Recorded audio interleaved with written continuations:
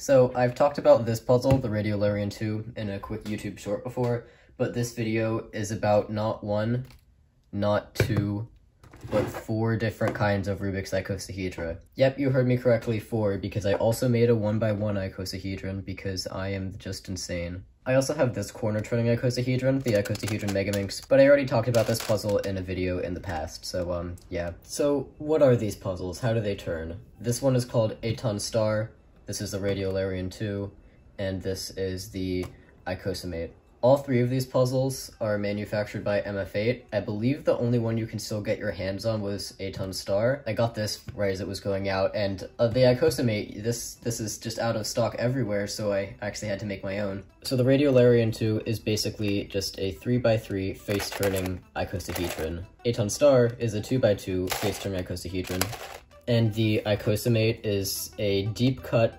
2x2 corner-turning icosahedron. So it kind of turns down the middle like this. It's basically the icosahedron version of a cube.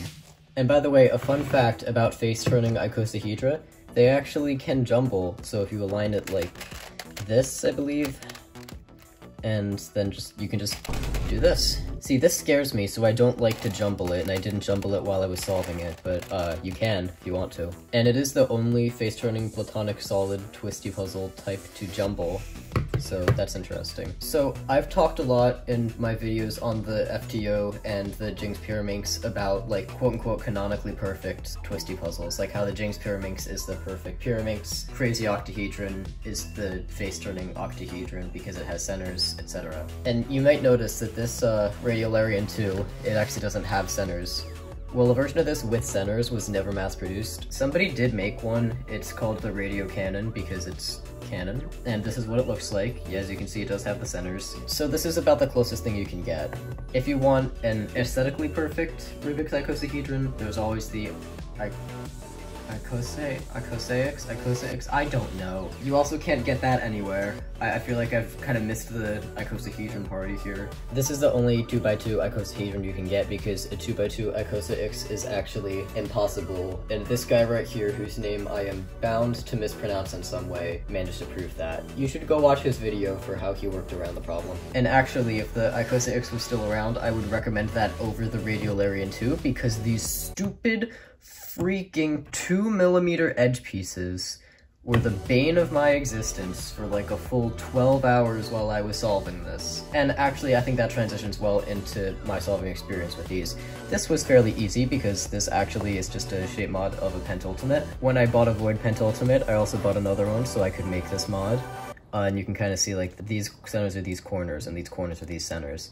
Now, the problem is that this turns horribly, so this also turns pretty freaking horribly. I'm gonna leave a link in the description for the Thingiverse files I downloaded for the extensions for this, and if you do plan on making this mod, don't take the puzzle apart because MF8's Void Pentultimate is just completely covered in factory lube, and I didn't realize this until I had already taken the whole thing apart and it was all over my hands and all over the pieces. Just don't put yourself through that. You don't even actually need to take it apart for the mod. And there's a video on how to do it without taking it apart on the Thingiverse page itself.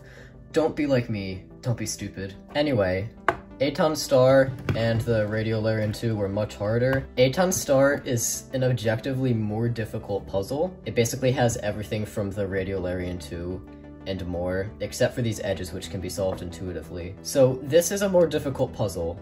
In fact, I think this is the hardest puzzle in my collection. And what makes Eitan Star even more difficult is that these centerpieces actually are movable, not unlike this cube diamond, for example. However, the Radiolarian 2 was the more difficult solve, and the reason I say that is because, and I don't know how MF8 managed to screw it up this badly, but you can't turn the puzzle counterclockwise. You can go clockwise, you can turn any face clockwise as many times as you want, but what you can't do is turn any face counterclockwise, which you'd think that would be more difficult to do, but no, they managed to screw up this badly, and from what I've heard, the icosahedral has the same problem. So this puzzle actually took me like 18 hours to solve. Stickering was also pretty terrible with these stupid tiny little edge pieces. As for the actual stickering times, this one, the Radiolarian 2, has 300 stickers and it took me 4.5 hours to put them all on. Eitan Star was a little faster because it doesn't have these stupid little edge pieces, This has 260 stickers and only took 2.5 hours to put on. And this one doesn't matter because it's, look at it. 80 stickers, right? Yeah, 80. And I don't know how long it took because they didn't time it because they didn't really care. If you want to try solving any of these puzzles for yourself, and you happen to have one already, there is a tutorial by Zergosaur. This person's tutorials are absolutely freaking amazing. It made it so much smoother to solve them. You should watch those tutorials if you're gonna do this. I guess that's all I have for this video, so thank you for watching. Make sure to subscribe, hit the like button, click the bell, all that good stuff. And Happy New Year. I've been thinking about resolutions this year. Maybe I should like touch grass more instead of just doing Rubik's icosahedra all the time.